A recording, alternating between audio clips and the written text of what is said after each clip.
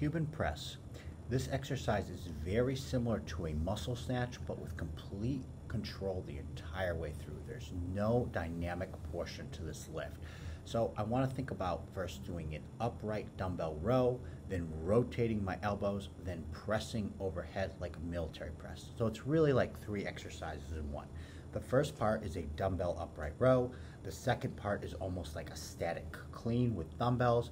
And the third part is like an overhead military press. As you can see here, I pull up with my elbows, I rotate, and then I press straight up. This is a major pump for your shoulders and your traps. Cuban Press.